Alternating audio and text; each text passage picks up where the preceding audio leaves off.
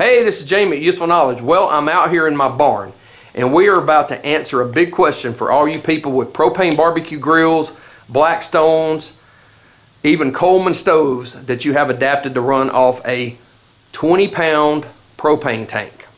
We're going to answer the question, if you refill your propane tank, do you get more propane for less money than if you just exchanged your propane tank?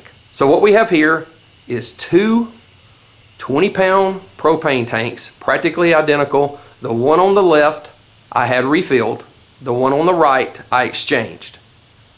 So let's weigh them up and let's answer the question.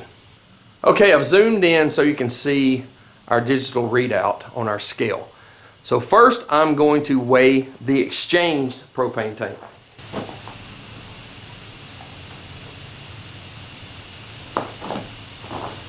Okay, that leveled out to 33 pounds, 11.6 ounces. All right, next we are going to weigh the refill propane tank.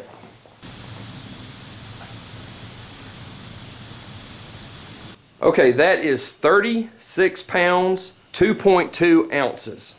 So obviously there's more propane in this tank. But here's the question, how much more? So there's some more calculating we have to do. Okay, to understand exactly how much propane we have in each one of these tanks, we need to know the tare weight of each tank. The tare weight is basically the tank when it's empty. So this is the refilled tank, so its tare weight is 17.1 pounds. Okay, the tare weight on the exchange tank is 18 pounds, as you can see right there. Okay, stay tuned for some calculations and understanding how much we have in each one of these tanks. Okay, now for the comparison chart.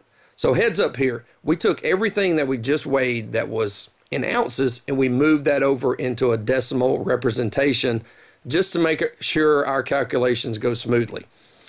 Okay, so first let's go through the exchange tank, which is on the left-hand side. It had a total weight of 33.725. It had a tare weight of 18 pounds, so that gave us 15.725 pounds of propane. That calculated out to 3.826 gallons for a total cost of $21.98. That gives us a cost per pound of $1.40 and a cost per gallon of $5.75. Now let's go to the right-hand side for the refill tank. It weighed out at 36.138 pounds. We had a tare weight of 17.1. That gives us 19.038 pounds of propane. And that's 4.632 gallons, a total cost of $16.63.